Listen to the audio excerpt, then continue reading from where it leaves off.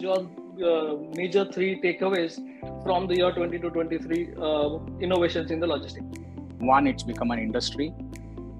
Two, I think the business models that will help reduce costs arising out of friction, out of opacity of information, siloed operations, and third, vertically integrated supply chains, right, where the supply chain is in sync with the nature of customer demand and the nature of the category of the product.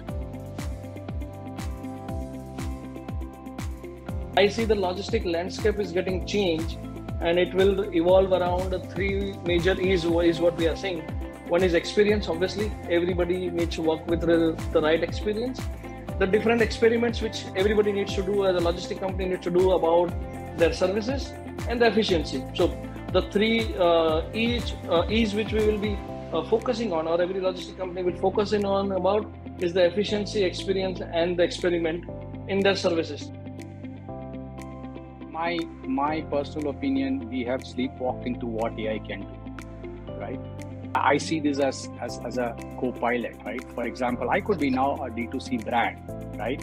And I could use some of these capabilities to have my supply chain co-pilot, who's telling me how is my brand fulfilling customers' orders, where are the gaps, what could I do? I can ask questions. It's like how a pilot talks to the co-pilot when flying the plane.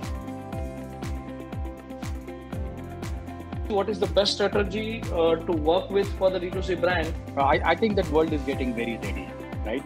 Go back to what I said. Don't look at yourself as e-commerce offline. Look at yourself as somebody whose customers are buying your information first and the goods later.